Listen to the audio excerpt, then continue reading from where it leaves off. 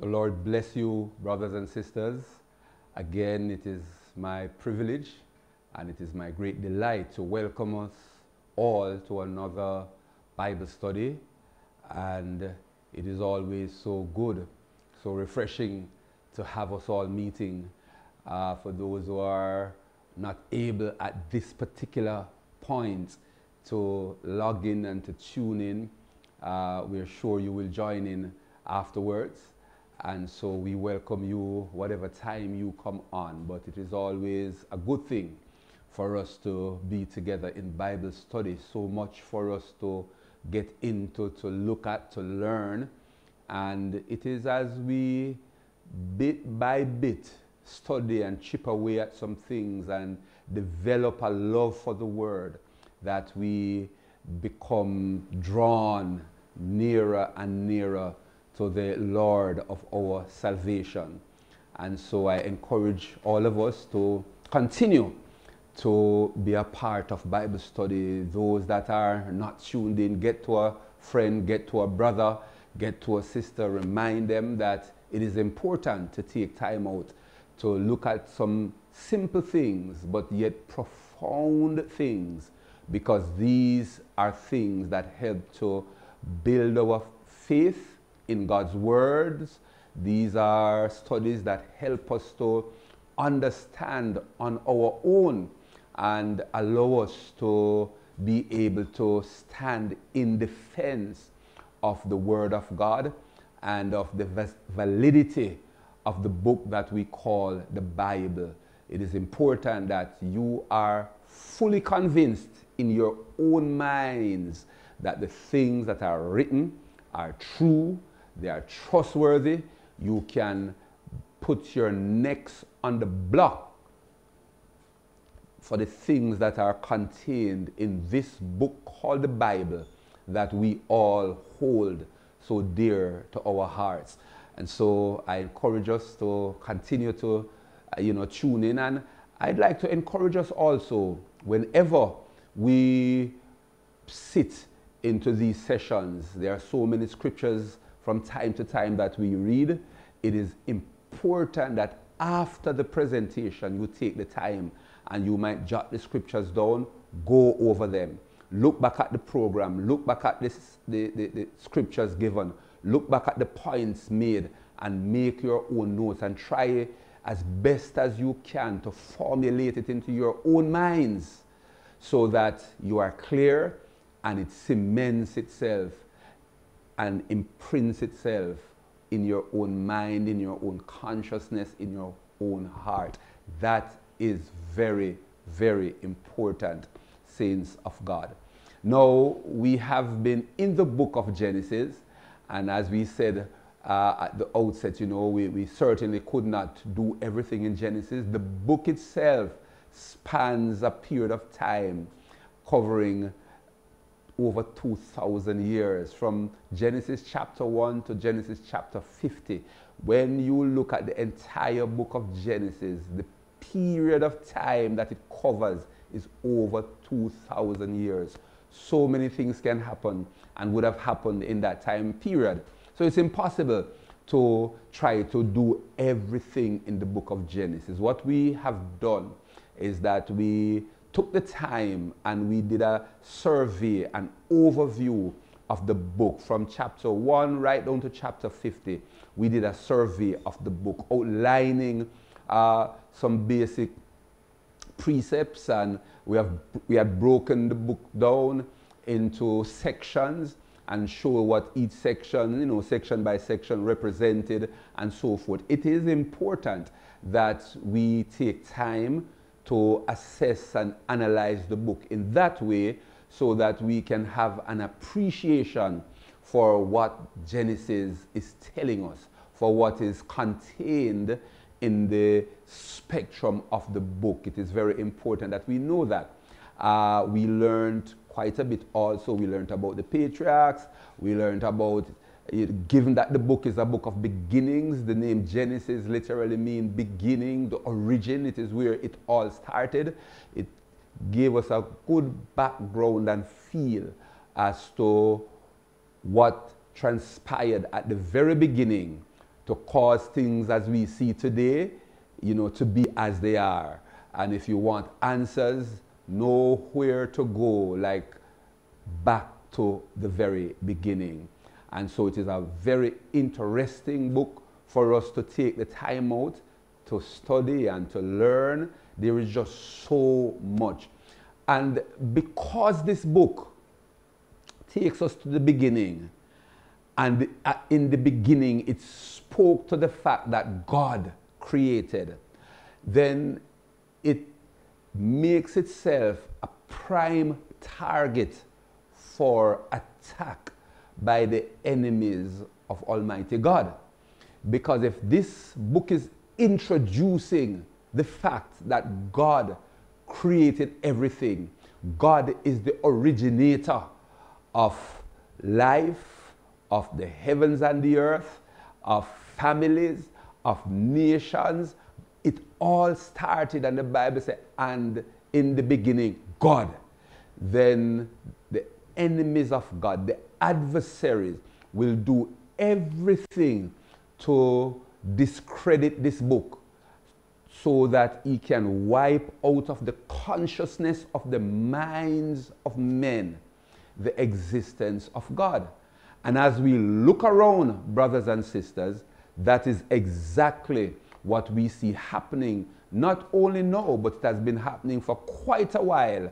Over a period of time, men have come about trying to see how best they can inject thoughts and ideas into the minds of humanity that will water down, that will dilute, that will discredit the book of Genesis, especially Genesis, because that is where the introduction of the concept of God started. And so it is the book that most skeptics and atheists and agnostics, is the book that they seek to target, because if they can destroy the faith of men in that book which introduces God, it didn't tell us where God came from, but it introduced him on the scene to say God did this and God did that. And if that book can be attacked and the things presented attacked and alternative solutions presented, so that we now get the feel based on scientific presentations and other intellectual submissions, if we then see these things and hear these things and they are repeated over and over, not only that, if they are introduced into our school system, which is what has happened right across the globe, those that have a particular agenda have infiltrated the school system, not just here in Jamaica and other places, but globally, and introduced at the lowest level the concept of evolution, and that we got here by every other means except by God. What they are now doing is capturing and captivating the mind, because there are those who have passed through the system that they could not grasp and get to, because we were already cemented in our mindset that God made us. And so they couldn't get us at a certain level. So what the agenda is to infiltrate and to get into the school system at the primary level and start to introduce some of the concepts that expand itself further as you go into the secondary level and the tertiary level. When the average Joe or Jane graduates from college, their concept of God is so skewed that there is no room to accept any belief that God could make humankind. They have, from the primary level, been infiltrated in their minds that we came from Martians, that there was a big bang, that there was a great explosion, and out of nowhere, some things came together, and through a process over a period of millions of years, a life form came into being, and it expanded itself, and over time and hundreds of thousands and millions of years, as one particular life form was transformed and evolved into another life form, and it evolved eventually into apes, and then the apes evolved essentially into humankind. And yet that kind of evolutionary presentation does not even consider the fact of how intelligent the human being is, how powerful the mind is.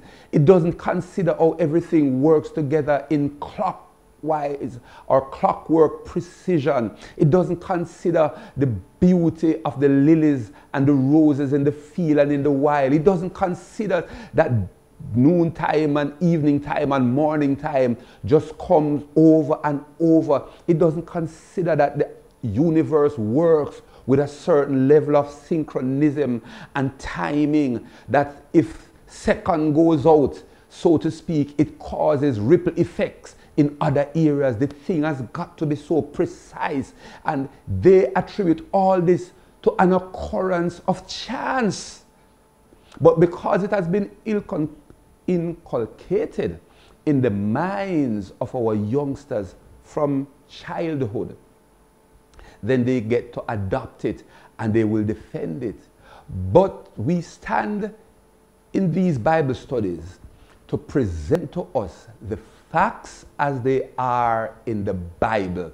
And I would want to use this evening to reiterate, this session to reiterate, this moment to reiterate that never must we, as children of the Most High God, entertain the world view, the world perception of things first, and then use that to try to fit it into the Bible, to see if the Bible can fit into what is established and what is accepted and what is accommodated by the so-called intellectuals of our land. That must not be the approach of the child of God. We must first understand who we are and whose we are, and then do everything to take the book and understand that that book is what represents true facts. And we must see the world from the prism of the book called the Bible. The Bible must not fit into men's system and belief.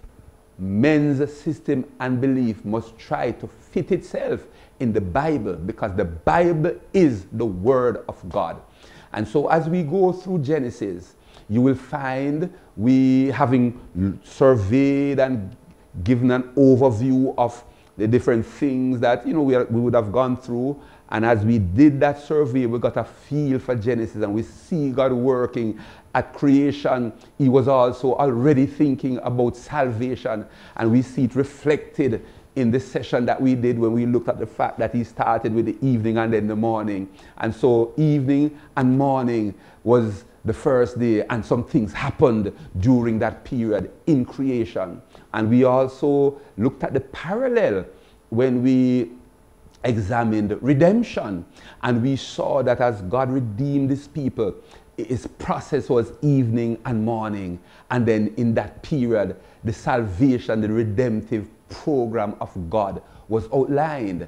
And so we see that behind it all there had to be an intelligent mind that saw everything and then put it in order to give us a glimpse of the synchronism and the perfection and the detail and the strategy, and just seeing it all coming together. And we are able to see this coming out in the book of Genesis. Now, the skeptics look at a lot of things and make big issues out of them in an attempt to discredit the words of God. They tell us that the Bible could not be real because it made no mention of, and it didn't even understand anything about the concept of dinosaurs. And yet, a few weeks ago, we took the time and went through and showed us that the Bible spoke about these massive creatures. The tail of one being compared to the cedar trees. And if we know what a cedar tree is and how huge that thing is, and one of the tail of these monsters, the Bible used the term Leviathan. Yes, it used some terms which are terms that were established long before the word dinosaur was established. Dinosaur is a new word in our lexicon. Only in the 1800s was that word coined. So prior to that word, you would not see it in the Bible because that word was not there. It's a new word. But you would have seen the word Leviathan, and you would have seen some other words that Job made mention of as describing the monster both on land and in sea, in which dinosaurs, depending on the species, was both a land animal and a sea animal. And it's in the Bible. The Bible describes some of these massive animals as dragons. And there were many cultures way back that spoke to dragons. And you look at pictures in the images, imprinted into the images, chipped out in stones of tribes way, way back. And you see in China, they have pictures of dragons with this long tail, some of them spitting fire. The Bible talks about the fire that comes out of the mouth of the dragon. People thought that when they saw these imprints in rock formations and in caves that dates hundreds and thousands of years back, they couldn't understand.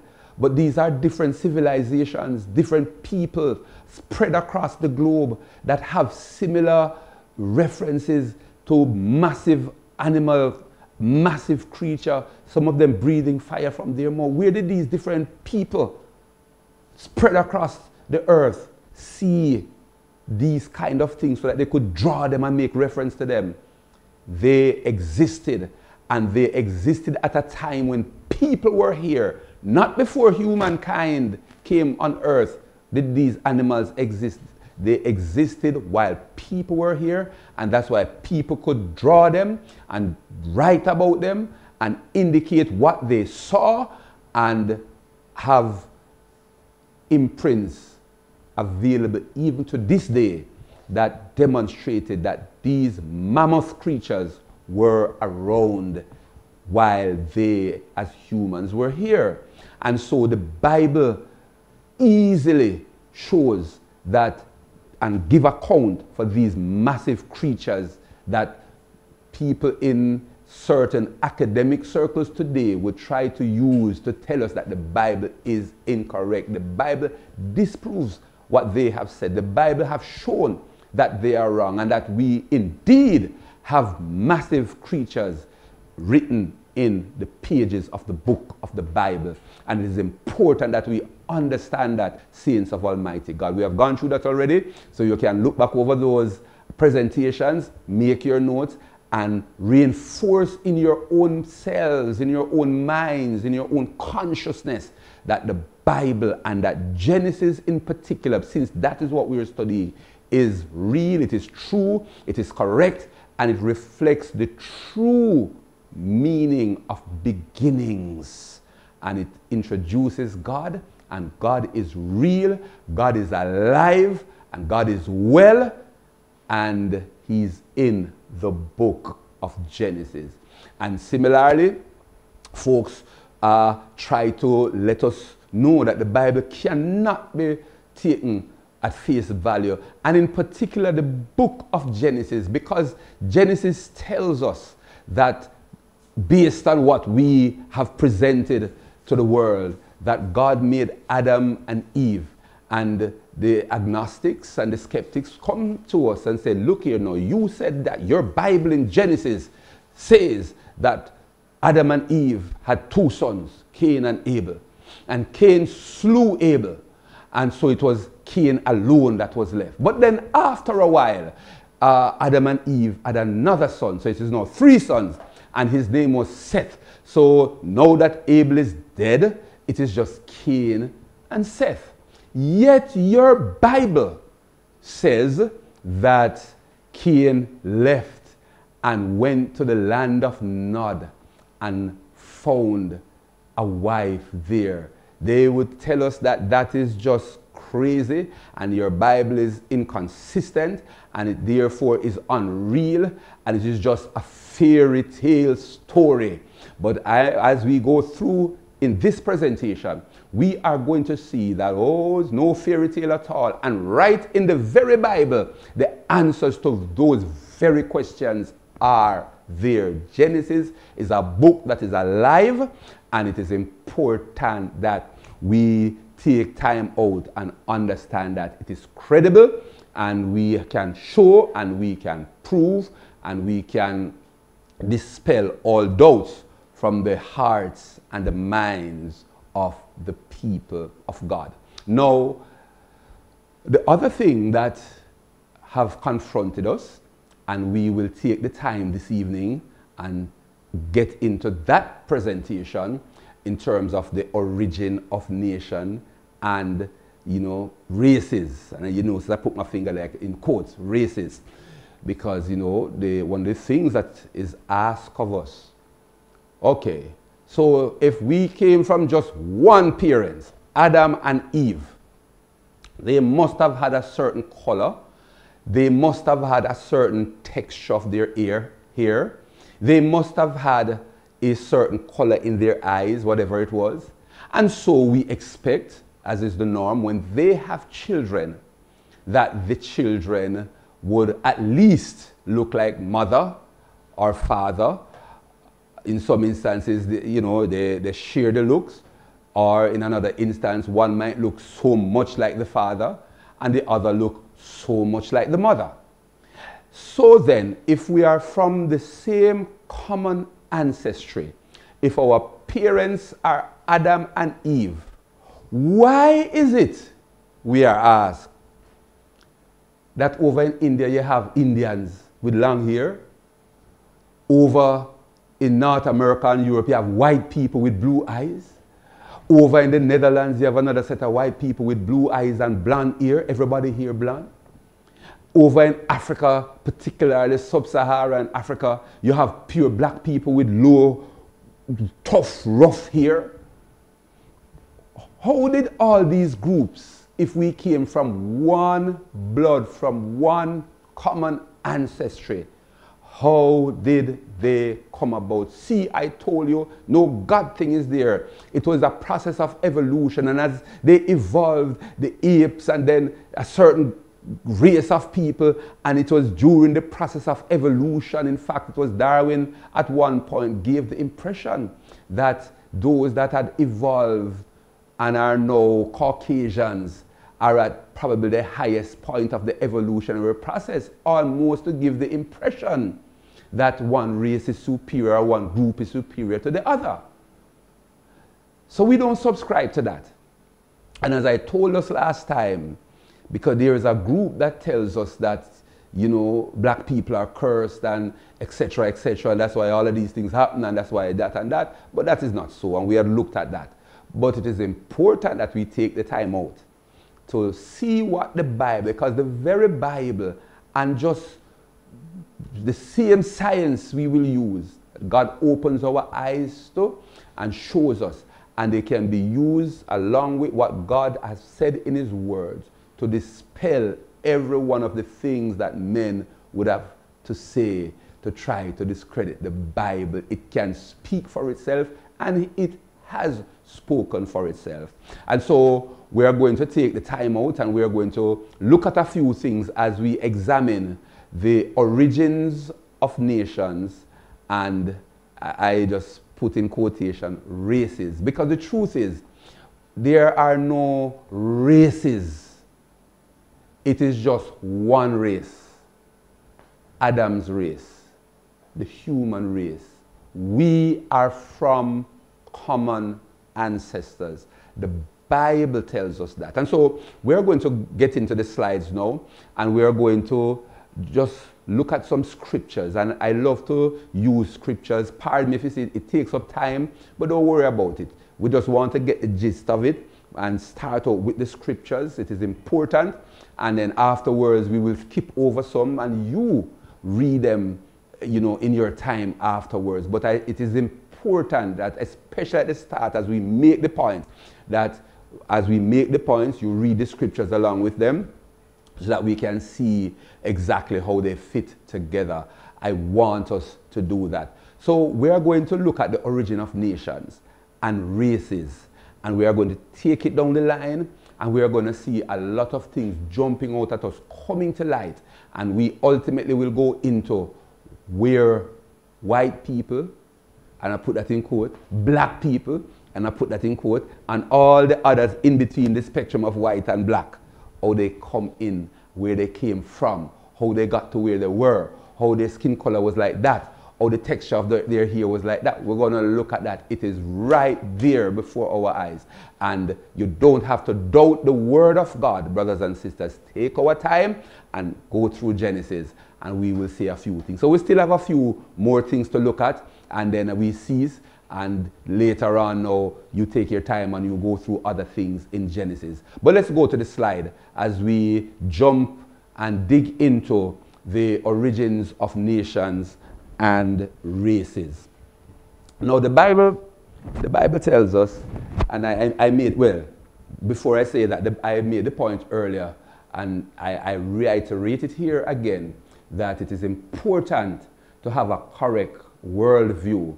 And it is important that as we develop this worldview, that we start off with the Word of God, and then we build our thinking from there. Never use what is happening in the world to test if the Bible is correct. We use the Bible to test if what is happening out there is correct, because the Bible is the ultimate authority. It is the Word of Almighty God. Now there's a basic biblical perspective, brothers and sisters, that I want us to see, that I want to present to us. We see and we make the point and we make the claim that Adam and Eve Adam was the first man, Eve was the first woman. These are facts in scriptures. I want us to look at 1 Corinthians, right? 1 Corinthians chapter 15 and verse 45. And then we are going to look at Genesis chapter 3 and verse 20. And it is important that we just take the time and briefly just to look at the scriptures, because we are establishing a basic fact that Adam was the first man, that Eve was the first woman, because this has to be clear in our mind. This is what many are trying to refute. This is what many will do everything to say is a farce. It doesn't exist. It cannot be. There is too much diversity of people now for everybody to come from one common ancestry, which is Adam and Eve. But if we believe the word of God, we have to believe the word of God. If we are going to run with the Bible, we must run with the Bible. So 1 Corinthians chapter 15 and verse 45 tells us, and let us see if we can bring it up. 1 Corinthians 15 and verse 45. Let me just read it into our hearing. 1 Corinthians 15 and verse 45. And so it is written, the first man Adam, point being made, the first man Adam was made a living soul. The last Adam, and this was referring to Jesus, was made a quickening spirit. So the Apostle Paul in 1 Corinthians 15 is making the point in verse 45 that Adam was the first man. And this corroborates exactly with what is written in the Word of God in the book of Genesis. So, brothers and sisters, Adam was the first man, and that is a point that we wanted us to be clear on. Then we go to Genesis chapter 3 and verse 20, and it says this simply, and Adam called his wife's name Eve, because she was the mother of all living. So that every living human that graced the face of this earth came by way of Eve, who was the first woman. So that these two scriptures establish to us that the first man was Adam, that the first woman was Eve, and we must be clear in terms of this Bible perspective, amen, of who these persons were. Now there's another point that I want us to be clear on, and it is taken from Genesis chapter 5 and verse 4, and we are going to come upon this scripture from time to time. Yes, and you will see some scripture repeating themselves. Don't worry about it. It is deliberate. We put them there because the scripture speaks to a number of things. Now I want us to notice, and the days of Adam after he had begotten Seth were 800 years, right? And he begat sons and daughters. So it's very important for us to understand that there were many people around, both before Adam had Seth, no doubt, and after Adam had Seth. This man was 800 years that he spent after the birth of Seth. And in fact, when he had Seth, and we'll meet upon that later on, when he had Seth, the Bible said in verse 3 that he was 130 years when he had Seth. Now he had Cain and Abel long before that. So that between Cain and Abel and Seth, and then after Seth, he begat sons and daughters. So I want us to remember this point. Now, as we look at the table, we see it jumped down and came down to Noah and his family.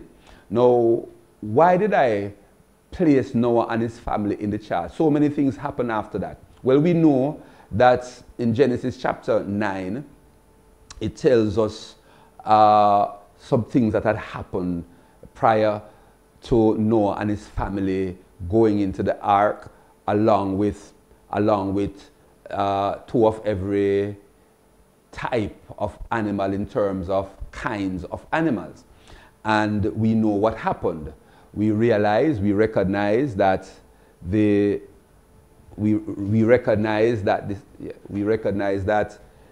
Adam and his family, along with all the other animals, were in the ark. They were saved from the judgment that came on the face of the earth. Every other human being, every other creature, every other living thing on the face of the earth were wiped out. And it was only Noah and his family. And I want us to remember this. And this is important. Now, let's read it. Genesis chapter 9, verses 17 to 19. I won't have us reading all the scriptures all the time.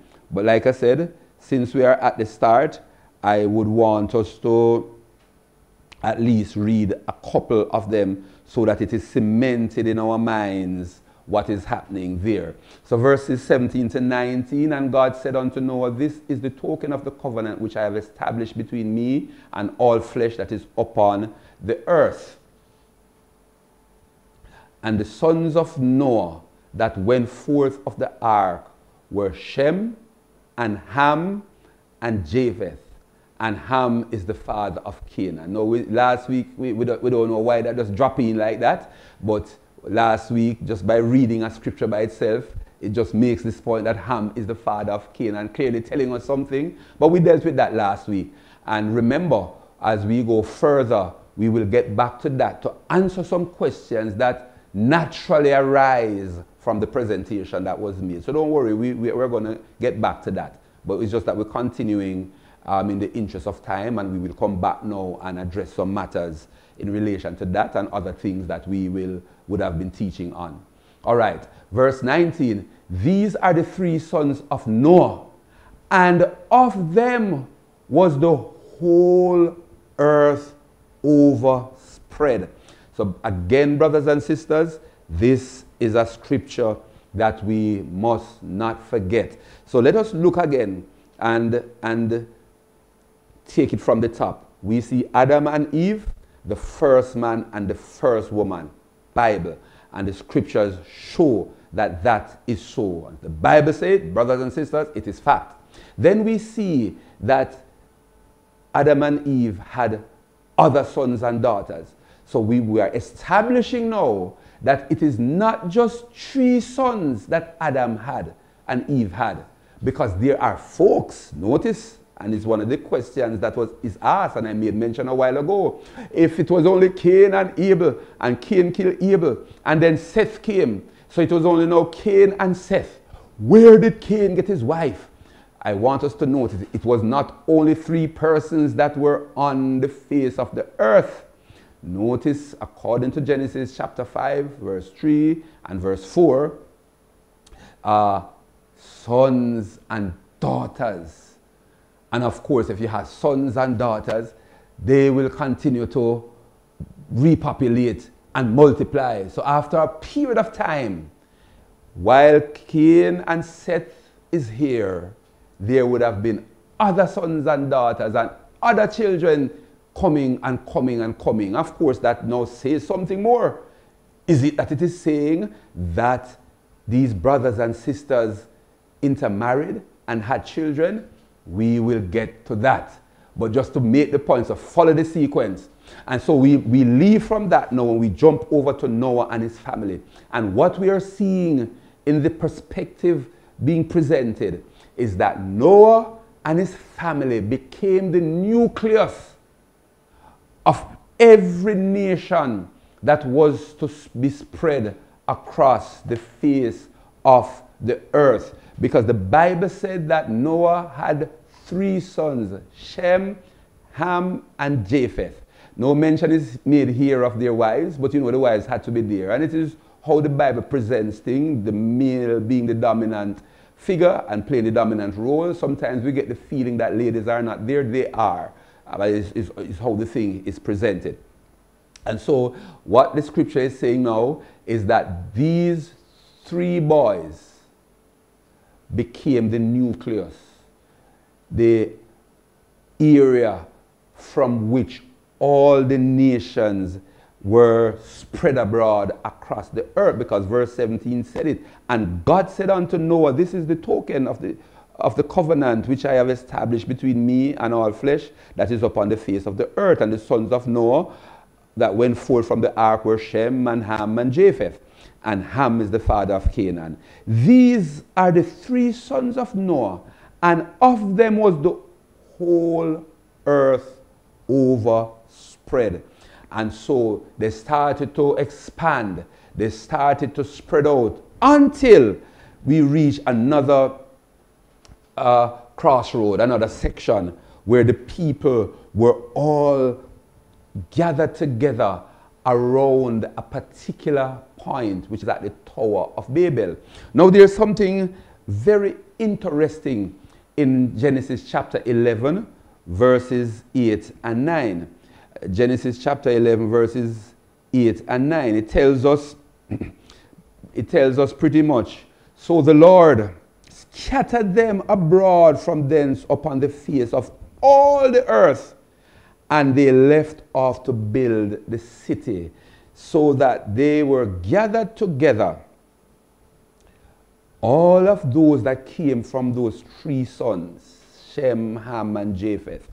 And they continued to keep themselves together, and they coalesced around the Tower of Babel, all the descendants of these 3 boys, and they were right around the Tower of Babel, and they were continuing, and they were building, and they were under the leadership of a particular person, And they continued and they continued. And verse 9 said, therefore is the name of it called Babel, because the Lord did there confound the language of all the earth, and from thence did the Lord scatter them abroad upon the face of the earth. So we are seeing something here that gives an indication that clearly all humankind were together in one location at a particular point in history, in our human history. And we need to remember that. But then something happened and God scattered them right across. And as a result of that scattering,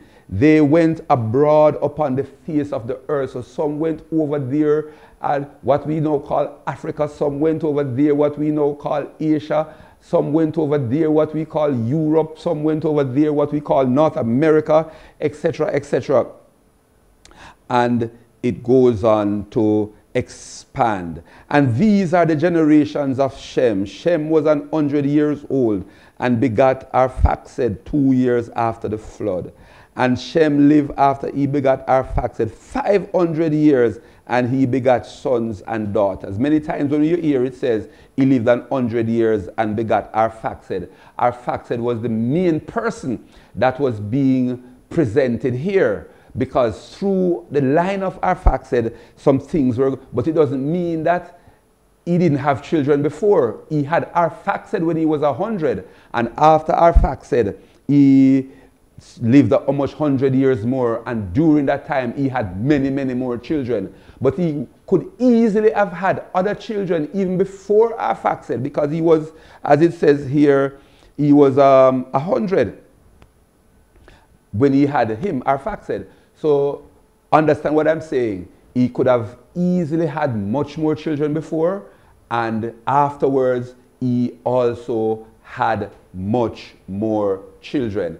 And so it's very important that we understand that. So what is happening, you know, the Tower of Babel, everybody was together and something happened and they spread across the face of the earth. But then it's very interesting that Acts, in chapter 17 and verse 26, gives us a picture of the whole thing. Acts chapter 17 and verse 26, it gives us a picture of the whole thing. And here the writer, Luke, is saying something to us. And hath made of one blood all nations of men, for to dwell on all the face of the earth. Brothers and sisters, this is Bible. Brothers and sisters, this is Word. This is the Word of God. So here the writer in the New Testament scripture, again, this is Luke writing, he's the author of the book of Acts, and he is describing the spread abroad, all nations of the earth and everything. And notice the term that he used, and hath made of one blood. And this is God now, one blood. And when it says one blood, you know, it means we are coming from one common ancestry. We are coming from one blood. When somebody tells you that you and that person who is your brother, you are one blood, it means this is your brother, same mother, same father. We are one blood. The term blood is thicker than water. It means that when you are that close relative, same mother, same father, that blood thicker than anything else. And when the writer is here writing that we are made of one blood, he's basically saying we are coming from a common ancestry. So let's read the scripture. And hath made of one blood all nations of men, for to dwell on all the face of the earth. And hath determined the times before appointed and the bounds of their habitation, so that he determined that they were to be spread abroad, although they came from one common location, one common ancestry.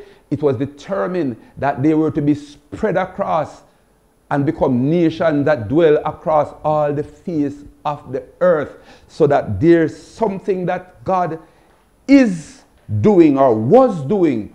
And at the end of what he was doing, he indicated and showed and made it clear that from Adam and Eve, then to Noah and his sons, then through the sons of Noah, the three boys, a set of people came, and as they started to spread and to spread and to multiply, when I say spread, I should say multiply. As they started to multiply and to multiply, the numbers grew, and they gathered themselves together at one place, and was like a township, a city.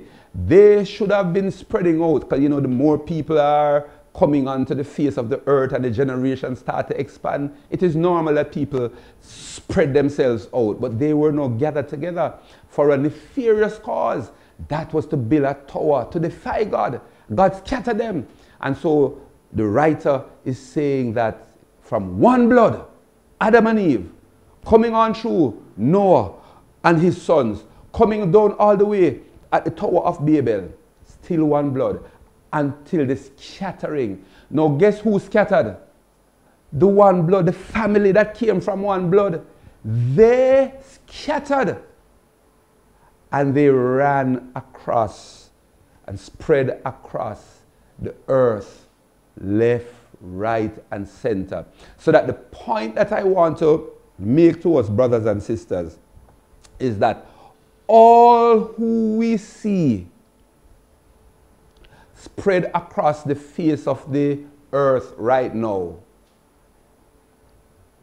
they actually came, based on Acts 17 and verse 26, one common ancestor. We are one blood. And it was the act of God there at the Tower of Babel that caused the spreading out all across the globe. So that it doesn't matter where on the earth people are. It is like this because of what God did at the Tower of Babel, and men were spread across the face of the earth.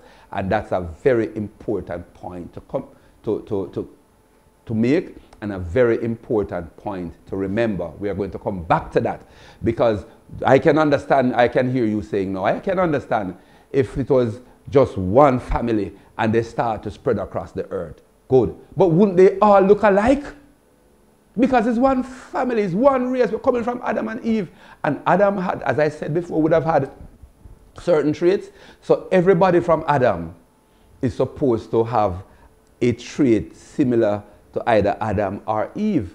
And you're partially right. But we will expand on that as we go. So we're not jumping the gun, but we want to establish the points bit by bit. So from Adam and Eve, you had Cain, then you had Seth, and each of them had their children coming down. But then that group was wiped out, and it started over with Noah, and then his three boys, which is Shem, Ham, and Japheth. And they now started to repopulate the earth again. But as they repopulated and they grew in numbers, they coalesced in a city, township like Babel. That was where Babylon eventually came from.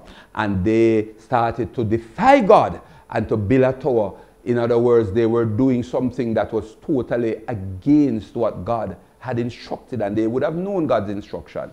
And God came down, and again judgment was passed, and they were spread abroad, spread across the earth. Their languages were confounded and confused, and those that understood this particular language, they all gathered together, and those that understood together another language, they all gathered together, and that would have been a very, very normal thing. And that is exactly what happened. So those that understood what was being said, because here you had some speaking Spanish, and those that spoke Spanish could understand, so the Spanish speaking ones joined themselves together. And then those that spoke French, they didn't understand one thing about Spanish, so the French speaking ones, they understand that other one was talking French, and they gathered themselves together. And it went like that over and over. And I'm just using Spanish and French as examples, because that might not have been the language that they spoke at that time. I'm just saying that those groups that understand in their particular group language join themselves together, and all who understand. So the confusion of language, or the confounding of language, is that everybody started to speak different things. So those that understood form a little clique, form a group here, and they went in a particular direction. Another set who understand each other form their group and they went their particular way. And so they dispersed, they dispersed right across the earth. And those in their groups could understand each other, form their little tribal group, and went their particular way. But there is more to their joining up than just the common language. And we will get to that later on. All right, we will get to that later on. And we will see now that a certain language group, and they went there, another language group, and they went there. But there were other traits that were no doubt similar to those.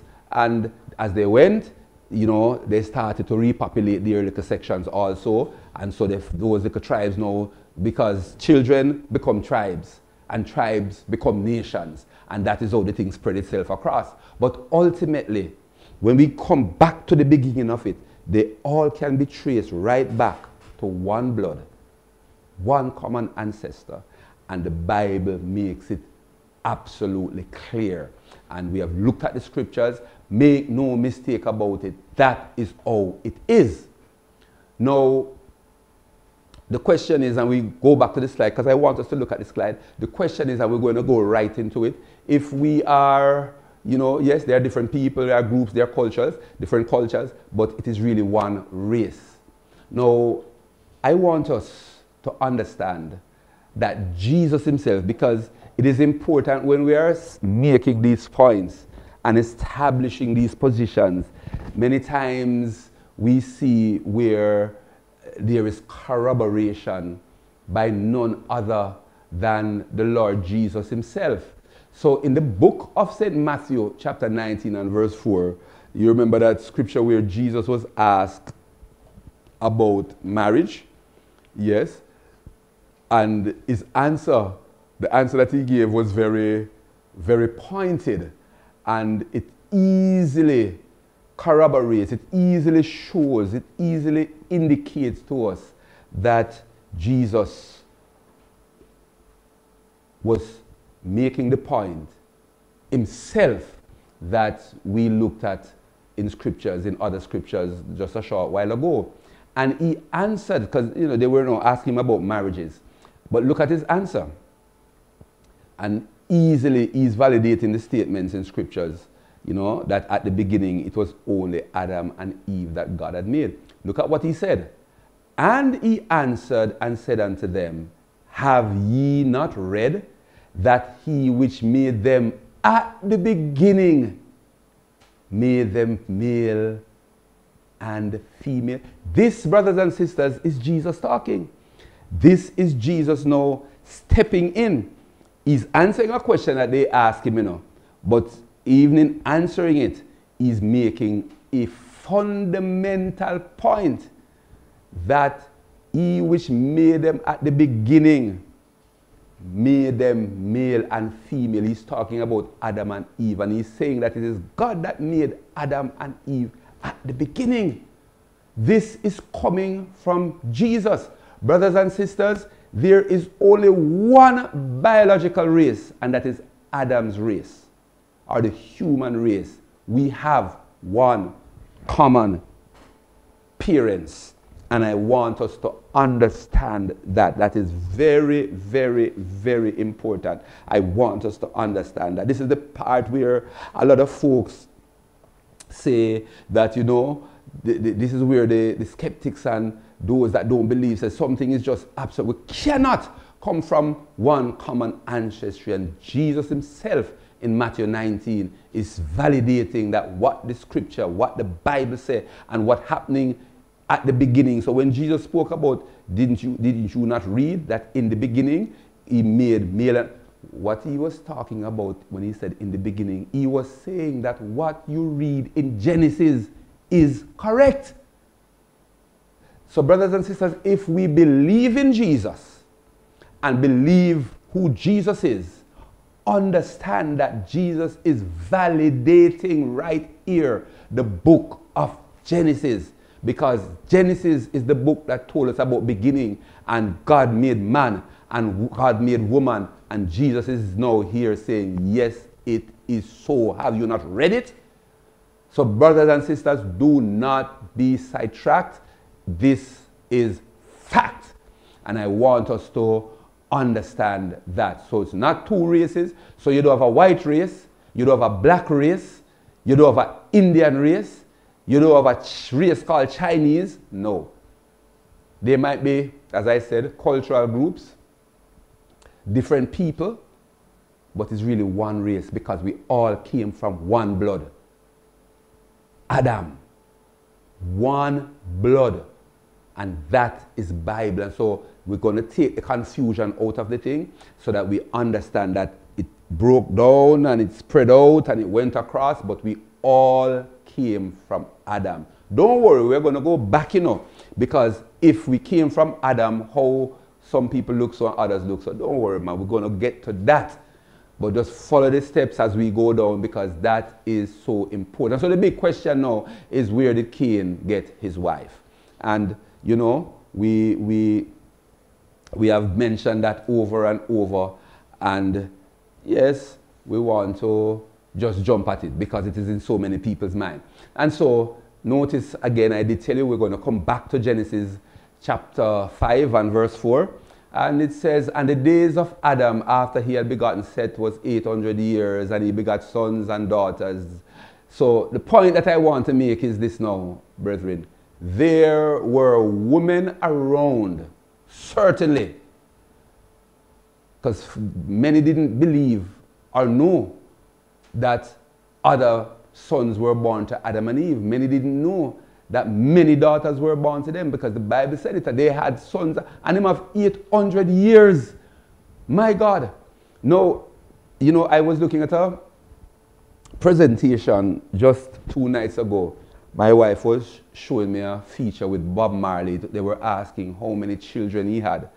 And there was another individual, I forget his name. He was a music producer.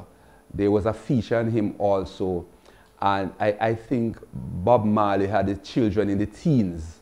I don't remember how much. It might have been 14, 15. But that is small compared to this music producer.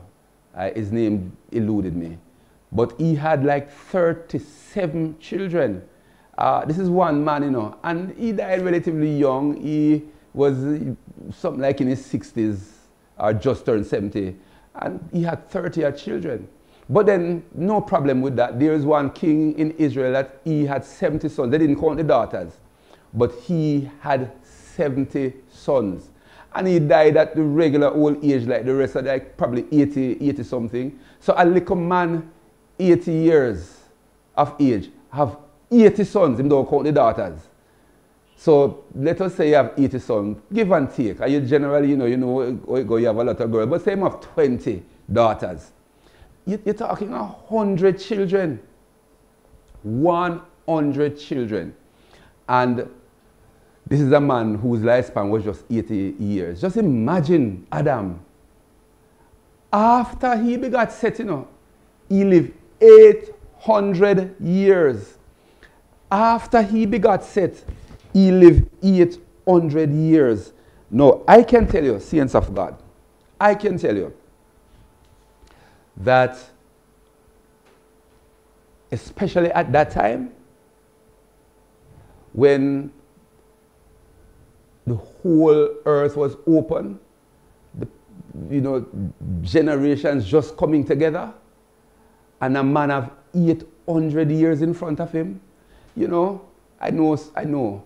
Some of us would have wished we lived in those times, because you're talking about 800 years, and Adam, I am sure, was not just there counting cows. But the Bible said he had sons and daughters. And I am sure it is many. And look here, he had Seth when he was 130 years of age, according to verse 3. Same Genesis chapter 5 and verse 3. We looked at it earlier, so I told you to remember that scripture. So you can just look back at your little note if you took it, or afterwards you look back at the slide. So at 130, he had Seth. But it doesn't mean that after he had Cain and Abel and years before that, that he sat down until he reached 130, and then he had Seth. Seth is mentioned because it is at that time that men began again to call on the name of the Lord, and the history was going to continue through Seth. So many times when we see the spotlight, it's just like it always make mention of Noah's 3 sons, and no mention is made of the daughters, and yet children couldn't come unless the daughters were there, because you have to have a woman. But the fact that the focus is on the offspring and men are seen as the head of the household, the Bible focuses on the men, but the women are there. The fact that they want to make the point that it is when Seth was born that men again began through that offspring to call on the name of the Lord, that is really the point that was being made. So the focus is on Seth, and so it said when he was 130 he begot Seth. But it doesn't mean that prior to Seth that other sons and daughters were not born. And then after he had Seth, of course he continued to have sons and daughters. It is the norm. Now, we have made the point that Adam and Eve did not just have 3 boys. Cain, Abel who was killed, and then Seth. No. A lot of people thought that. But verse 4 of chapter 5 tells us that he had sons and daughters. And his lifespan was 900 and odd years. Now, given that that is almost a millennium, you know how many children, if he was a healthy man, and I am sure he was, and if Eve was a healthy woman, and I am sure she was, do you know how many children they could have had for 900 years? I mean, when a Judas king, as I said, is 80 odd years him live, and him had 170 sons that we know, not counting daughters, in 70 years. So let us say you expand this 70 years by 10 and it's 700 years. Him still don't reach Adam. But let us say you expand it by 10 and you go to 700 years.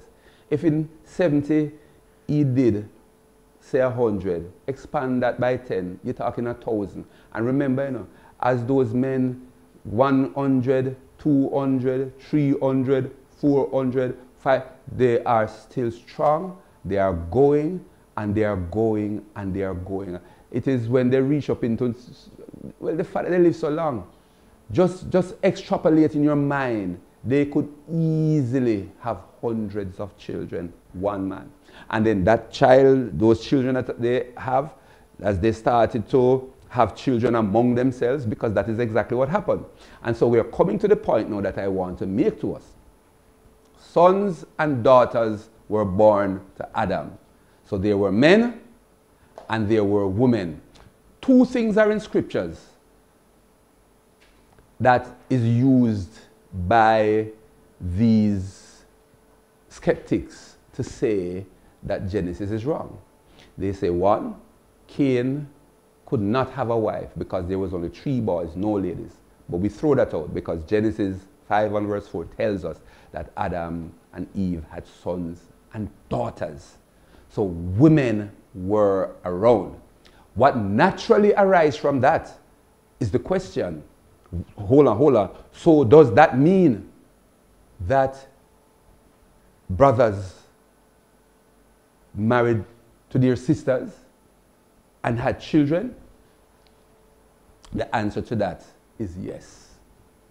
That was permissible, and that is exactly what happened. And you might hold your head and say, but something wrong with that, something wrong with that.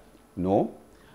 Many of us are, even now, are unaware that as far down as Abraham's time, people were marrying their relatives. Most folks don't even know that Abraham's wife, Sarah, was his sister. You might be shocked to hear that. They had different mothers, yes, but they had the same father. And in fact, let me bring up the screen. because I just want to run through something with us. I want us to understand that it was permissible, it was actually what God allowed, and it was only at a particular time in history that God changed that action, that God changed that relationship issue and prohibited it. But prior to that law in Leviticus, and we're going to look at it shortly, prior to that, it is what happened. Nobody had a problem, none of us. Abraham is the father of the faithful. Abraham is who we use as our benchmark when it comes to faith. Abraham was the friend of God. And he married to his sister. And it was quite normal. In fact, you remember when Isaac was to get married, they sent down to his mother's house or his relative's house to get somebody from his mother. In other words, his family was coming together. It was a practice that was continuing right down.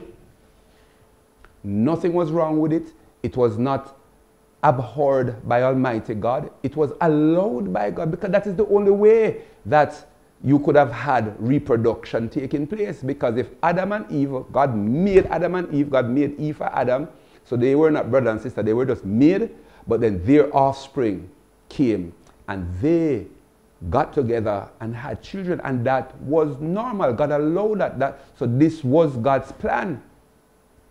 And it is when sin came, and I don't want to jump the gun because I want us to look at the slide. It was when sin came that the whole dynamic started to change. It continued for a while. But then notice that in Leviticus chapter 18 and verse 9, God actually tells us that in Leviticus 18 and verse 9, God actually tells us that the thing has to be changed. So that is very, very, very important, at least to know. But just to get back to the slide, I want us to recognize, yes, it was permissible to be married to one's relative, and therein lies the answer that we have been looking for. Therein lies the answer to the question, can we marry our relatives? Today we don't marry close relatives, you know, and we will explain why, because we see from the books and the areas of scripture, we see that while God had allowed it and God established it that way, later on he brought in laws against close intermarriage, and that was way down at the time of Moses. All the way before that, it was no issue. So we see here, you know, and this is the scripture I made mention of earlier on, the nakedness of thy sister, the daughter of thy father, or daughter of thy mother, whether she be born at home or born abroad, even their nakedness thou shalt not uncover. Remember, we spoke about what the term nakedness of father or nakedness of mother meant. We did that last week. And so what the writer, what Moses is saying here in Leviticus 18 and verse 9 is that as at this time, cease coming into law, this is not permissible. This must not happen. So it has changed now. But if you notice, prior to that, Abraham, it was his very sister that he married. And it was normal, no issue, nobody making an issue at all. And others, it was the norm. And so that was what was allowed, that was what was permissible. So that Cain would have had women around, contrary to what many thought, that there were no women around. Adam and Eve had sons and daughters, and those daughters were around. They were having children, and over the space of 100 years, say 200 years, you know how many more women would have been born, and they would have spread out. So folks would now start finding other ladies that wasn't even as close to them, because they were now being spread and spread and spread. So that is exactly what happened, and that is exactly where that woman for Cain would have come from. It is right there in the Bible. Now, the scripture that we, in Genesis 20 verse 12, is the scripture and yet indeed she is my sister. She is the daughter of my father, but not the daughter of my mother. And she became my wife. No issue, no problem. It was his wife, and it was permissible, and there was no problem at all with it. So point is, brothers and sisters, they were allowed when Adam and Eve at creation was established as husband and wife. They were perfect. It was sin that set in, and as a result of sin, mutations start to take place, errors step in, and over time these errors, these mutations would have increased, and therefore at some point, as these errors that would come into the offspring start to increase, the more you're nearer, the more you're closer in terms of relation, the nearer you are. It is when if you get together, then these mutations, these errors, these mistakes that are in the system, in the genes, in the DNA, once you're very close now, those errors are going to be so similar because they are close kin. And the further you go away now from Adam and Eve, the further you go away now from Cain and Seth and their descendants, the errors, the mutations, which means error and mistakes in the DNA gets worse and worse. And so the closer you are as family members, is the nearer those mutations or errors will be. So that as you go further away, the closer you are as brother and sister, it is the more problems you're going to have with your offspring. And I believe that is why God forbid it at that time, because by that time a long patch, a long distance had come now. The time had elapsed for quite a while between Adam and Eve, and then Cain and Seth, and then Noah ultimately and his sons. As it started to come down the line, they are getting further and further away from the original state when the DNA was perfect. And as farther away as you come from that state of perfection, it is the more the mutations, the error will manifest itself. So the closer you are, is the more similar your mutation, your error will be. It means, what that simply means is that if a brother and a sister have children, because your mutations are now so, because remember the error is terrible now, the further away you are, is the more the errors are manifesting and getting worse and worse. So you take a brother and a sister and their errors are close. If they get together and have children, all of a sudden we start to find and will find that those children have defects.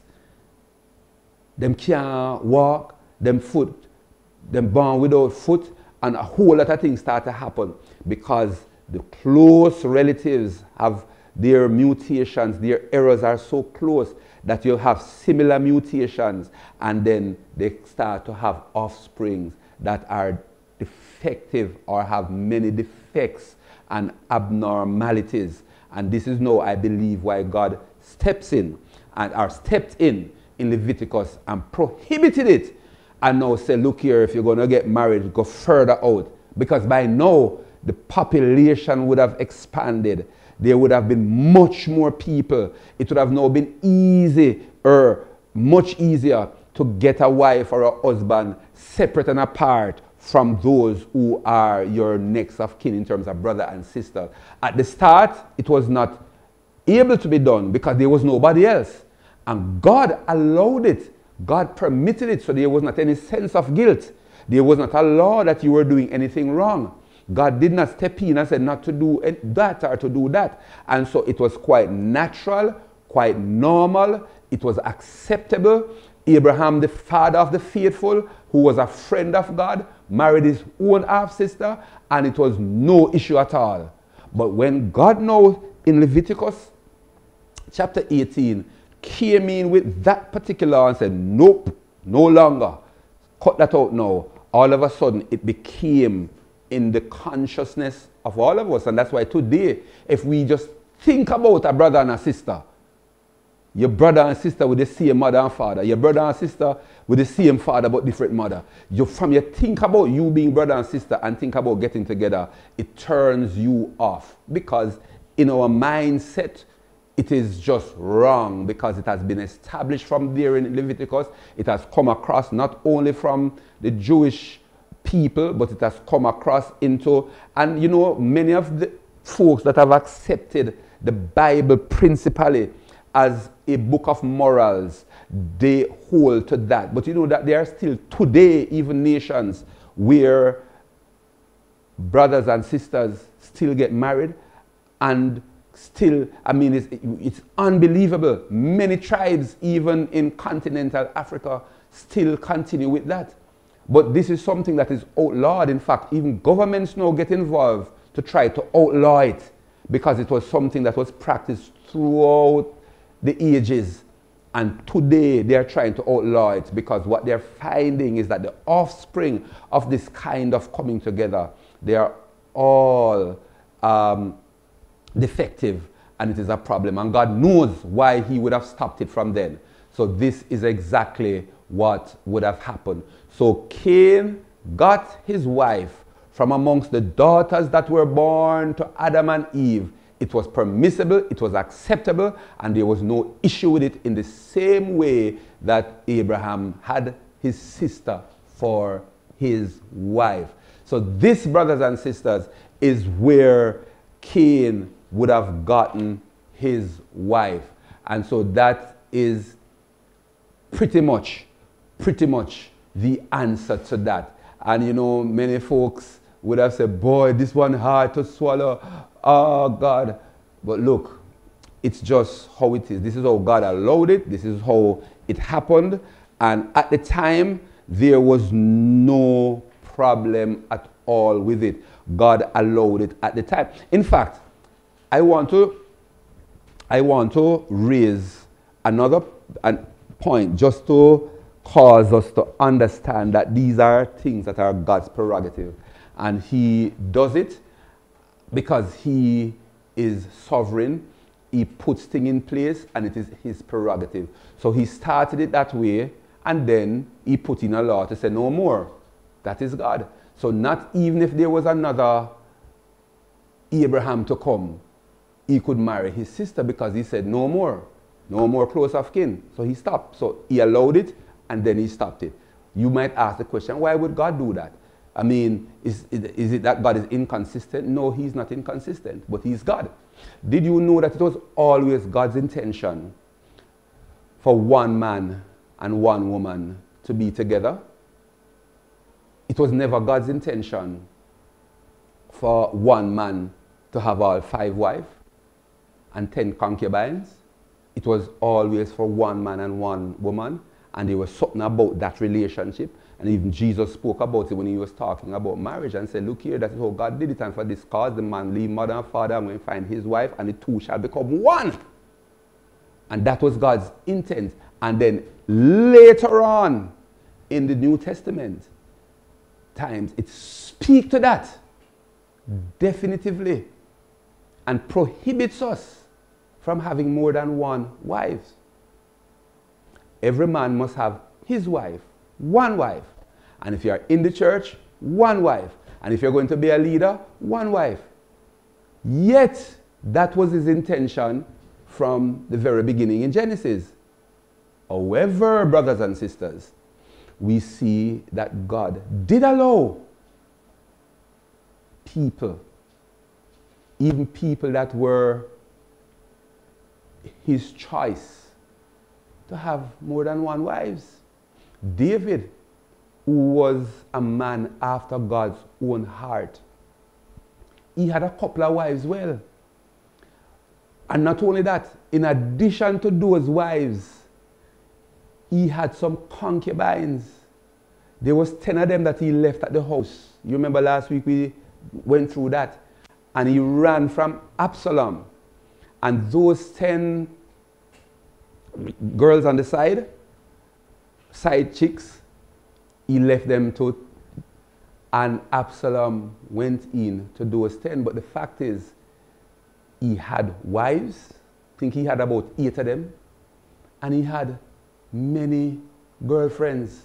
And guess what? God allowed it. God never God never reprimanded him about him having wives and concubines. Why? What am I saying? There are some things that God allows because it's just his prerogative. And when he decides that it is time for us to stop, then he stops. Some things the Bible says God winked at. In other words, he allowed it. He had a reason. He allowed it. It's his prerogative. He is God. And then he says, time to stop. So you and I are in the age, in the day, in the period, in the time when God said, stop. So if you use David to say he's your role model, and God will understand, brother, you are a sinner. You ain't gonna make it. Because the Bible today, the word today, God put up the stop sign and said no more. And it is his prerogative. Yes? So it is the same way he allowed for brothers and sisters, for close relatives to get married, to have offspring. The DNA, everything was so close to perfection. It was perfect initially with Adam and Eve. After the sin, you know, over time things degenerate. But at the earlier past, in order to cause the population to expand, God allowed it. But then the time came and he said, stop. And we have to understand that God is God and he has that prerogative. And he did that with close relatives being married. He did that with one man having more than one wife. In fact, when he was establishing David, he said, look here, I have given to you the wives of Saul. In 2 Samuel. So God did that. It was his intention for one man to have one woman. And it will ultimately happen. But whatever the circumstances were that caused God to allow it, he allowed it and he winked at it.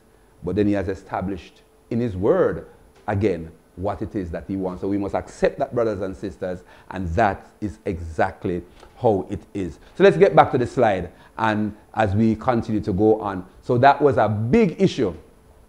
That was a big issue, and that was actually sorted out. Now there's another thing that they use to try to say that we cannot really rely on and accept the word of God, because not only is it that there were no women around for Cain to marry, and so the Bible couldn't be right. We have just cleared that up. But they also said Cain was frightened when he saw people around and where on earth. So there is also the question, which the answer that we gave just now would have addressed that, because they say, where could he have gotten his wife? And then they said, look at it now, there was no women around, and yet he went to Nod and found himself a wife, because the Bible says he knew his wife in Nod. Now, I want us to be very clear on this, and I want us to understand what is happening. The Bible in Genesis chapter 4 and verses 16 and 17, we are going to read shortly. But folks have said it over and over. One, the Bible is wrong because there was no women around. It was only Cain, Abel, and Seth. We have just explained that, no problem. But then they say it is wrong on another point, because if there's no women around, how did he go to Nod and meet up on a woman? And Nod was a much further place than where he was actually residing. But the truth is, did the Bible actually say that he found his wife at Nod? The answer is no. And you see, when we are going through scriptures, it is important that we take the time out, brothers and sisters, and look closely at the scriptures. And so I want us to read Genesis chapter 4, verses 16 and 17. And it says, and Cain went out from the presence of the Lord and dwelt in the land of Nod on the east of Eden. So he went and dwelt in the land of Nod, on the east of Eden, And then it went on now to say, and Cain knew his wife. So that what a lot of the folks are saying now, he found his wife, because he said knew her, he found his wife when he went to Nod. But that's not what the Bible is saying. What it actually is saying here, that wherever he was, he left, and without a doubt, he would have left with his wife. They left. So he left and went to Nod. And at Nod, he knew her. Now, knew, this word knew, doesn't mean that he got to know her when he reached there. Because you remember last week we were discussing it and we were saying, brothers and sisters, it is very important that we understand idioms, the idiomatic terms, the terms that are used in different parts, in different countries, in different sections of different countries, in different communities in the country.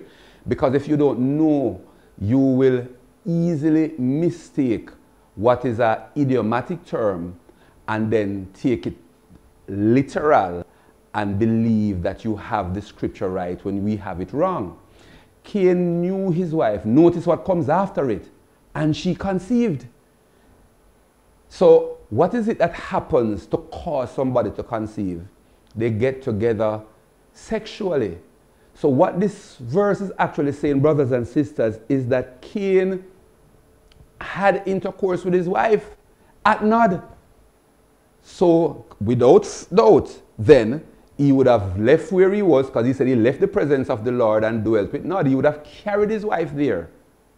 And while there at Nod, they had intercourse. And she conceived at Nod. So he didn't get to know her. He didn't find her at Nod and get to know her. The word knew there simply means they had intercourse. So at Nod, she conceived and bare Enoch, etc., etc. And this is pretty much what it is saying. So it did not say that he went to Nod and found a wife. It was at Nod that he knew his wife, which means they had relations and a child came. And that is what the scripture is saying. And I want to, because based on what we said last week, you remember last week we used another term that spoke to having intercourse. And it is the same term that says knew one nakedness or uncover one's nakedness. It is a term that means they had physical activity, sexual activity. And if you don't understand that idiomatic term, you might leave thinking that they took off the person's clothes and look at them. And that is not it at all. And so when we said earlier on that God forbade brothers and sisters to have sexual intercourse, he stopped it in Leviticus chapter 18 verse 9, where he said that brother must not uncover his sister's nakedness.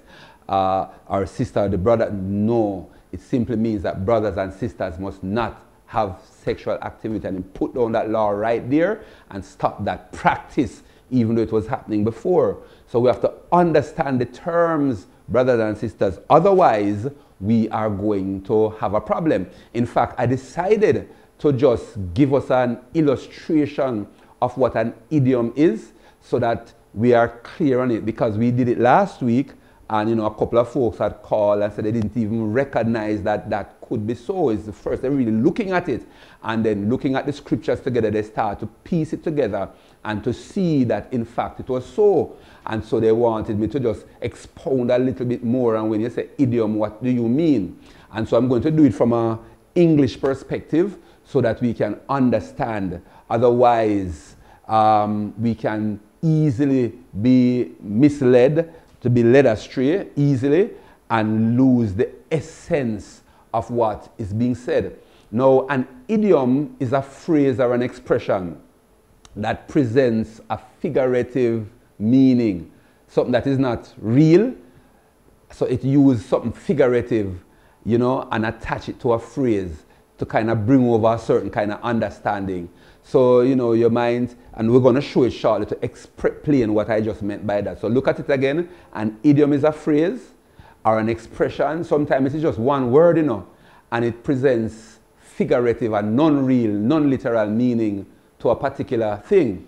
And this language is peculiar to a particular people or to a particular community. You know, in a country, you can be in a country, you know, but if you're dealing with people out in Westmoreland, for example, when they talk certain things, they have certain meanings to some terminologies that if you come from Kingston, you don't even realize that this is what they are talking. And I'm just using a local arrangement to bring the point across.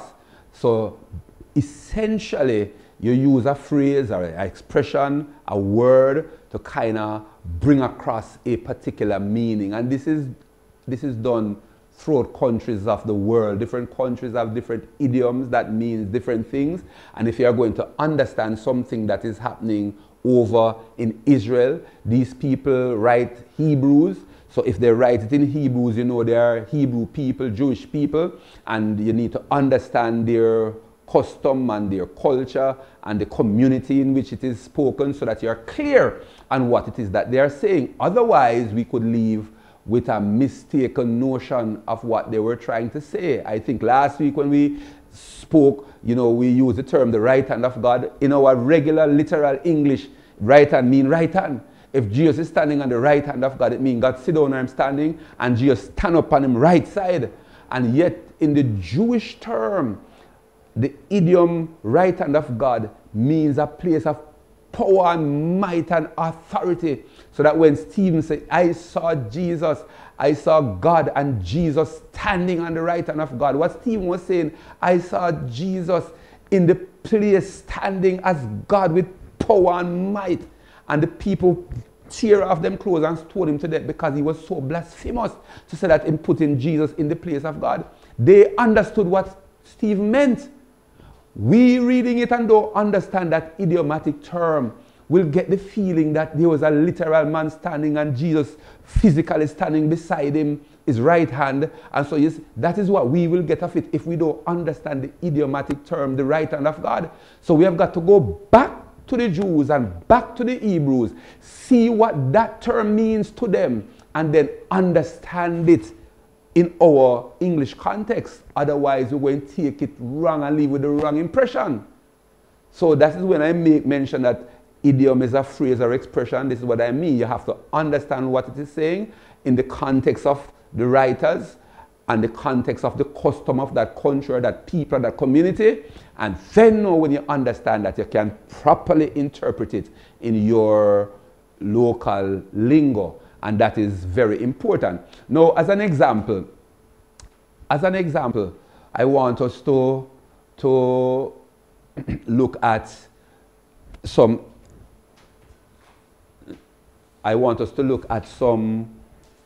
basic English terms.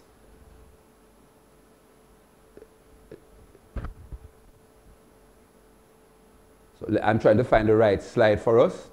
So just a moment, because I just wanted to look at some English terms so that we can understand even clearer what is meant when we talk about idiomatic terms and using the English. All right, so we won't put it on the slide, but let me just run through it with you. So when we say, as an example, in English, an English idiom or expression, I want us to, and you ever heard the term, it's a piece of cake? So you just do an exam and you come out of the exam and someone asks you, how was the exam? We would then say, oh, it was a piece of cake. Brothers and sisters, that is an idiomatic term. It's an idiom, it's a term. And that term really means it was easy. So it's not that it was saying if you don't understand our English terminology, our English idiomatic expression, it's a piece of cake. If you are from somewhere else and you see that, you are going to start to think, cake? Or ask them, oh, the exam was, it looked like they had a cake eating test. And that is certainly not what was the case. So that it's a piece of cake in answer to a question, how was the exam? All it is saying is that it was easy. I wonder if we understand what I'm saying. Also, if you are we are having Bible study here in Kingston, and I might hear that it is tearing over in Portmore, rain, and we make a quick call to somebody and ask, boy, I hear rain falling over there, how is it? And the person responds, my God, it is raining cats and dogs. If you don't understand that idiomatic term, brothers and sisters, you might be looking outside or telling them to look outside and say, oh, can that be cats and dogs? But my God, and you start to get uptight. But all that term, that phrase, that expression mean is that it is raining real hard.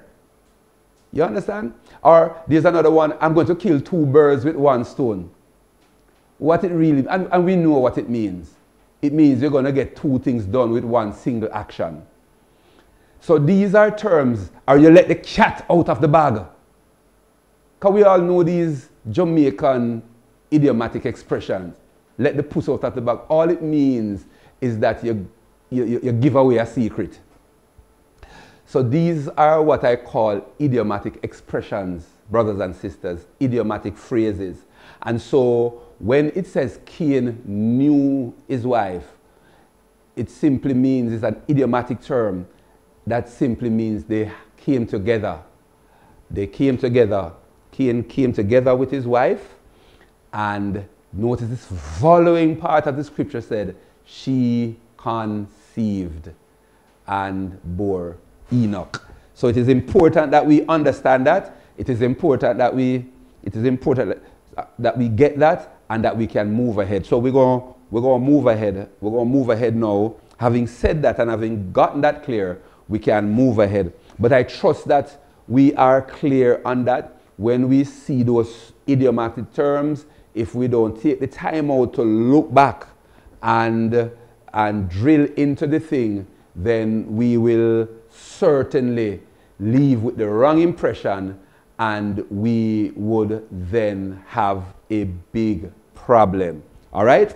So having said all of this now, we want to come to a critical point, a critical juncture, to see where did the differences that we have today come from. So we have said a mouthful. We have said quite a bit.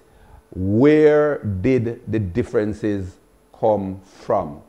And when I say differences, what am I talking about? I'm talking about the shade of our skin. I'm talking about the color of our hair. I'm talking about the texture of our hair. There's so many things with the color of our eyes, yes, and so many things that we know that separate people, one set of people from another, yes. Where did this all come from? How do we explain that if it is not evolution? How could it be? You're saying, Brother Daley, it is Adam and Eve, they are the common ancestors. How could then we have people with long hair and some with short hair, some with white skin and some with black skin, some in between? How it happened? Now, to understand this, we will have to do a little journey, a small trip through some basic genetics, right? We're going to take time and we're going to go through and so forth. And we are going to get to that. Yes, we are going to do some basic genetics. We are going to look at X chromosome and Y chromosomes. And just a simple genetics so that we can just develop a basic understanding and to see how things come about. But just before we get into that, I want us to notice, because this is where it all came from. Remember that everyone was to go into the ark. We notice at different times, we see when God in creation in Genesis chapter 1, he made things after their kind. And this was mentioned about 10 times. We see the same thing coming and happening again in Genesis 6, where they find the word, after their kind, 2 of each kind, that is to go into the ark. And it kind of, after a while, we realize that something is wrong, because if God is going to destroy everything, and if God is going to wipe out the humankind and the animal kind that was there, amen, before the flood, and then all that was left would have gone in the flood and then came out as one family, then if God did that, we are then starting over again with Shem, Ham, and Japheth alone. And so, if that is the case, how is it that after the flood, when the animals came out, when the 3 sons came out with their wives, when Noah and his wife, how is it that we have the kind of variety, we have the kind of variation that we have? How is it? And like I say, we are going to go into that. But just to make a point, and you know, I realize that we probably are already coming up to our time to stop, but I want to still make the point, because it has come to the fore over and over to show and to discredit again the book of Genesis, and to indicate that it cannot be real and it cannot be right, because here it is that we are saying that God was telling Noah to get 2 of every kind of animal, and etc., etc. And the skeptics say that that is impossible, because there are so many species around. There are millions of species, and they could not reasonably hold in the ark. But God did not use the word species to describe what Noah was to take in the ark. He was to take 2 of every kind. Now, you have about 338 breeds of dogs, right? 338 breed of dog. And it is important that we understand that, folks have done their checks and done their research, and just in the dog family, the dog kind, there are 338, they say. In the cat family, or the cat kind, there are a couple of hundreds. In the bird species, they say, there are thousands. In fact, when you look at them all together, there are millions of species. So if you are going to take 2 of every species, it is going to be too much, and the size of the ark could not hold the millions that will be there. But God's word did not say 2 of every species. That was not his intent. His word said 2 of every kind. And when we use the word kind, we find that the Hebrew word for kind, certainly for what is there in Genesis chapter 6, verses 19 and 20, it's a Hebrew word that speaks to a classification, and it's the classification that we would call family, right? So God is saying that it is 2 of every family of animal. Now, although you might have thousands of species in a particular,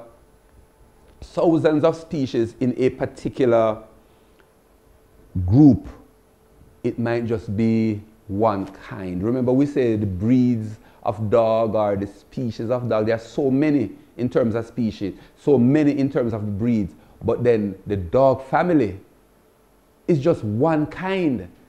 And so God said 2, so they could have taken just 2. So from the dog kind, it is just 2 dogs. So forget about species and breeds and all that. God said 2 of every kind. From the cat kind, even though you might have hundreds of species, God said 2 kinds. So the kind, which is the family, is just cat. So he said 2 cat, 2 dog, and he went across. So that when they now added it up, it adds up to about, in terms of total kind, there was about practically approximately 1,400 different animal kinds. So putting the birds together, the bigger animals, the smaller animals, all of them together in terms of kinds, they found that there is about just approximately 1,400 kinds, and that captured all within the animal and bird kingdom going around and around. So it's not millions of kinds. It is just about 1,400, and that is calculating it on the high side. It is believed to be less than 1,000 different kinds in terms of family of animals, because a whole lot of what we call it is said that the bat can be actually one kind, one family, and you have so many species of bat, thousands, and yet it is one family. So when you look at all the different family of animals and so forth, no matter how they look, no matter how they inbreed and they have different species coming down, it is one kind that God said. So the cat family, the dog family, the bat family, and others, when we add them up in total, you're talking about 1,400 animal kinds. And God said 2 of each kind. So that you're talking a few thousand animals. And most land animals, brothers and sisters, are not big. And for the big ones, God wouldn't tell him to bring the biggest elephant, or the biggest dinosaur, or the biggest of the big animals. No, they would no doubt would have taken smaller ones. And God is the one that would have led those animals there also. So that the size of the ark, based on the dimensions that we were given, could easily, brothers and sisters, hold a couple thousand of animals comfortably. And so more than enough room was in the ark based on the size of that ark. And so I will have to certainly stop it here for this evening, brothers and sisters. So when we hit it again now, we are going to go right into the different groupings of people. Where did the skin color come from? We are going to go into the different groupings of people. Where did the hair texture come from? Why were some eyes blue and some green and some black and some brown? Why are some people so tall and another said so short? And we're going to look at the spectrum of the color from one extreme to the other and in between.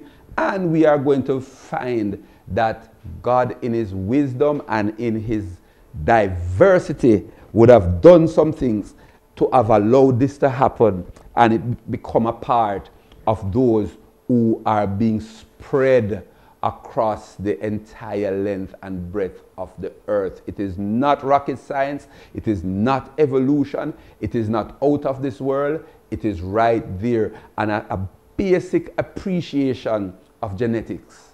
And when I say basic, the foundations, the fundamentals are there. The foundations are there. But these things will cause us to understand now how when a man and a woman comes together, the combination of genes, what it can do, how it can impact the size of the child as they grow. The combination can impact the color of the skin. The combination can impact a lot of things, and we are going to look at it, and we are going to see just from the genetic information that God has placed inside of us, in all the things that he has placed, the information that he has placed in our genes. We are going to see a lot of things exploding in our eyes, and we will appreciate and understand that we are coming from one common ancestry, and we don't have to evolve. And those that evolved in Africa, they were dark. And those that evolved in North America and Europe, they were white. And those that evolved in the Mid and Far East, they were in between. And we are going to see that based on what God programmed into our genes, a whole lot of things can happen. And we are going to show you scientific facts, scientific proof, and basic genetics. And we will see some things opening up in front of our very eyes, and we will celebrate the dynamics of the God that we serve and the diversity of the God that we serve. And we'll see that he's the same God, the same mother and father, and nothing is out of the realm of human birth and experience. And it is right there to substantiate that everything in the book of Genesis is absolutely correct, and God is alive and is the author and has inspired the writers to put the things there, and there is no evolution, and man did not come from apes or anything like that. We were made by Almighty God. So we have to build it up as we have been doing, and to deal with the issue with Cain and where he got his wife, deal with the issue of Cain and how he knew his wife, and understand that knowing his wife doesn't mean that he went to Nod and got to know her. He went to Nod, and that is there that they had intercourse, and she conceived when he knew her. Understand the idiomatic terms. We are building it up so that as we start to go into the other parts now, we just see everything connecting and coming together. And that is very important. Brothers and sisters, we call it quits for the evening. God bless you. Again, thanks for being a part of Bible study. And when we meet again, we are going right into the genetics and simple genetics. And we're going to see how things unfold, how offspring come about, and when I say how they come about, when they come about with the features that they have, and how that has everything to do with a set of genes, a combination of genes that mother and father together have. And the children, they can have 3 children and they look a particular way. And they can have 20 children, and out of the 20, 2 brown, 10 are dark. How that happened, why that happened, have you ever seen that? I'm going to show you some things, and you will see how absolutely wonderful our God is, and how absolutely awesome it is to see the thing coming out, and to see the spread of people, and to see why certain groups are at certain place, to see the climatic conditions and how it is an assist in a whole heap of things based on where the people eventually settled and who settled there, etc., etc., etc. It is going to come together. God's willing, next week, same time, we will get into that. Let us pray. We bless your name, mighty God. We thank you for another privilege to come before your presence. Continue to have us to learn from the book of Genesis. Have us to come to a greater understanding, God, that you are Lord, and that you are in charge, and that you are the creator of the heavens and the earth and all that is contained therein. We appreciate the study, and I pray that you will just cement it in our hearts and in our minds, and cement the fact that our God is in charge. We bless your name. Bless your people. Keep us, mighty God. Hold us in the hollows of your hands, and let your name be glorified. We give you thanks. We give you praise. In Jesus' name, amen. Amen. The Lord richly bless you. Thank you again. And God's willing, next week we meet for Bible study. See you all in church on Sunday. And let's keep praying, and let's come charged up to give glory and praise to the God of all gods and to the King of all kings. God bless you. See you in church on Sunday in the name of the Lord Jesus. Praise God.